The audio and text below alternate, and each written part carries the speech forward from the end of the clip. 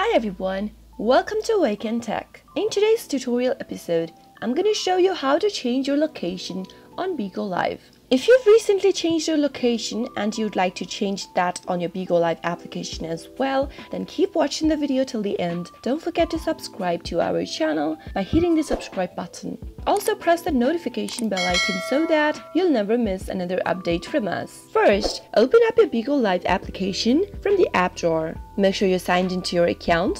And once you are, from the home page, tap Open Your Profile by tapping on the human icon at the bottom right. Now, go to the human icon at the top right corner from the Me page, tap on the pen and paper icon at the top right corner, and this will take you to your Edit page. Now, go to the Hometown section and simply give it a tap. Select your country or region that you would like to change to.